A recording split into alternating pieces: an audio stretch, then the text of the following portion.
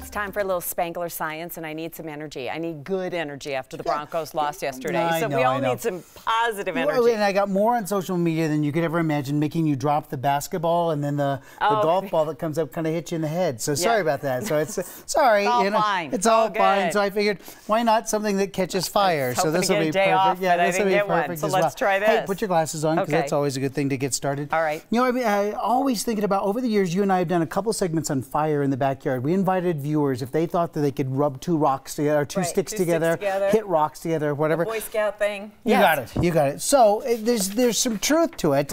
Here's a piece of paper for you to hang on to. So I'll let you hang on to this. 2 steel ball bearings. Okay.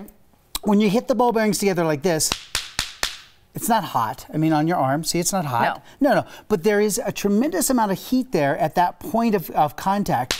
Believe it or not, enough to burn the paper. So watch this. Ready? Look at that. Now smell the paper. Oh, yeah. See? Yeah. There are burn marks in the paper. Smell. So as a kid, this isn't, but as a kid, I remember we had caps, so a cap gun that it was just pieces of paper. You hit it and it would, but isn't that amazing? So there's a tremendous amount of energy at that point. Okay, so if that's the case, we can use that energy to help with a chemical reaction. So there's a famous chemical reaction that science teachers have done over the years called the thermite reaction. East High School is famous for, back in the 1950s, a chemistry teacher who did this thermite reaction. You mix aluminum and iron oxide and a little bit of magnesium, and you light it on fire, and it makes this molten material that accidentally burned through the desk and then burned through the second floor. So, but that's it's an old thing that happened, you know, a long time ago at old East High School. We can recreate that reaction using these. These are steel ball bearings, all right, high density steel that have been rusted. Because they look different. No, they're rusted. They're rusted. So yeah, I'll let you look at, see how they're rusted like this? Yes. That rust is going to be crucial for what we're going to do. So put on your gloves. Otherwise, your hands will get all rusty as well. So watch what's going to happen is that I'm going to cover one of the ball bearings with aluminum foil, like this. So this gets folded up like this. So this is going to be one for you. And the other one you're going to hold in your hand like this. I know. So you see how this kind of gets wrapped up like this. So now, watch what's going to happen. If you have a glancing blow like this, you kind of hit it like this. Watch what happens. Ready? Oh! I know. It's great. Keep going. Go.